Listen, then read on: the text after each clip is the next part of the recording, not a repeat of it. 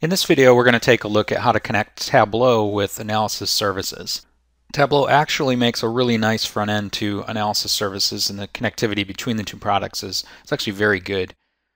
So we'll start just by launching Tableau Desktop, and I'll create a new document or new worksheet within Tableau. The first thing we'll need to do is connect to data, so just click that Connect to Data link. And you can see Tableau has many kinds of databases and other data sources it can connect to. One of those is Microsoft Analysis Services, which is what I would use whether I'm using multidimensional or tabular. I would use the same option. And much like connecting with anything to a database, we just need to enter in the server name,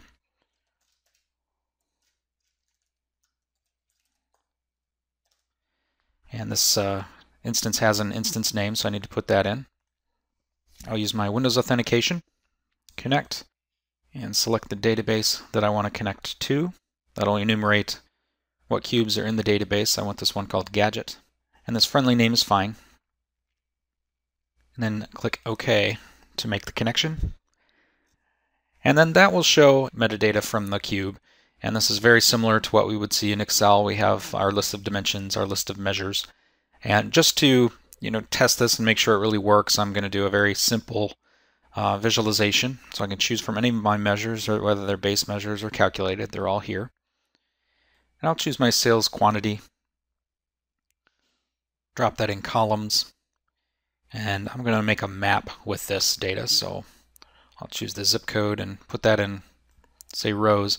I'll get this little warning saying that I may have almost 10,000 zip codes, and what do I want to do? I'm just tell the Tableau to go ahead and add them. And Tableau makes this initial view. What I want to do is look at this as a map showing all of my sales locations grouped by zip code on a map of this data is the US, so this will be US data. So I'll just click on the map. What that will do is then take those zip codes and geolocate them, and I can see where those are. I can manipulate this a little bit, so let me just zoom in on, say, the Boston area. And show that, and then I'll tweak this a little bit, make my circles a little bit bigger so I can see them better. And then as I hover over them, I can see the different zip codes and the relative sizes of these zip codes against one another. To make this a little more interesting, I'll turn in the map options and show some other layers like the borders and labels for the metro areas that are in this part of the map.